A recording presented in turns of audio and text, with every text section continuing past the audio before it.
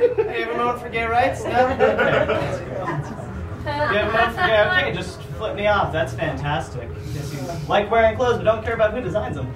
Enjoy your denim. I'm sorry, do you have a moment for gay rights? Yeah, actually, we are still fighting for gay rights. Did you know that in Indiana, trans people are not allowed to use the bathroom? Yeah. Like neither one.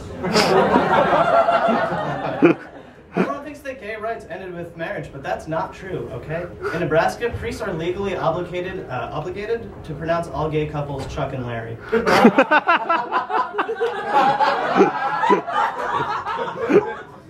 Anti-discrimination laws differ state to state. In Pennsylvania, while sodomy is legal, you're not allowed to make eye contact. If a lesbian couple in South Dakota has sex before 3 p.m., they must call it a lunchbox special. And if there's ass play involved, they have to call it a taco salad. It's not right. Men who bald in New Mexico cannot be sexy about it.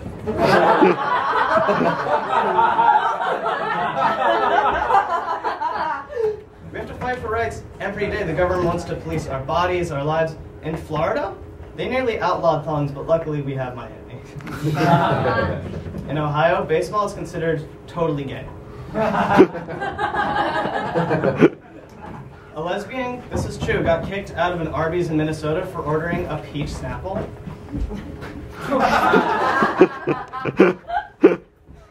If you ask for a hard cider in Connecticut, the bartender is allowed to just call you an anal magnet. Unless you also get a whiskey shot. And I'm not even done. There are 50 states, and I've got a problem in each one of them. A man in Atlanta was beaten for practicing witchcraft after he was overheard saying, "I want to turn that man into a dump truck and throw myself away." Does that sound fair to you? Anyone can feel that way.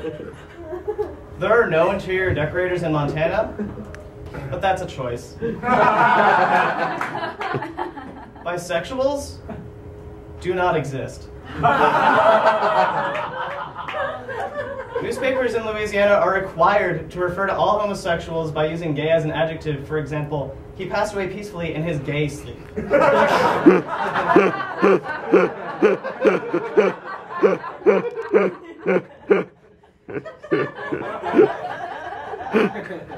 Anyone using Grindr in South Dakota?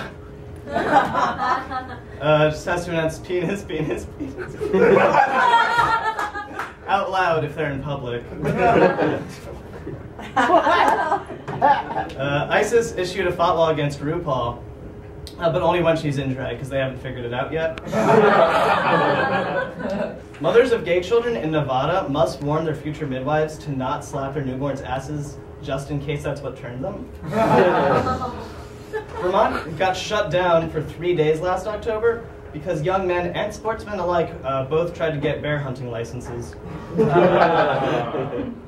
A state senator in Alaska has suggested a height requirement for lesbian hair length.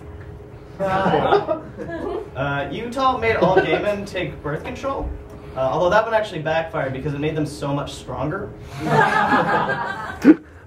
40% of homeless youth are LGBT, but nobody can tell because they're so fabulous.